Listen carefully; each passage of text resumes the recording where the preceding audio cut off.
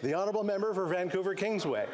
Thank you, Mr. Speaker. I'm pleased to rise today to introduce the National Perinatal Mental Health Strategy.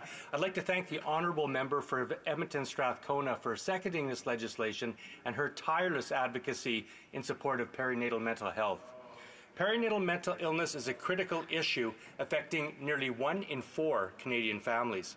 However, programs and policies across Canada have not kept up with best practices, research, or the overarching science. The services currently available to people experiencing a perinatal mental illness are largely inadequate. This legislation would require the Minister of Health to address this by developing a national strategy to support perinatal mental health across Canada.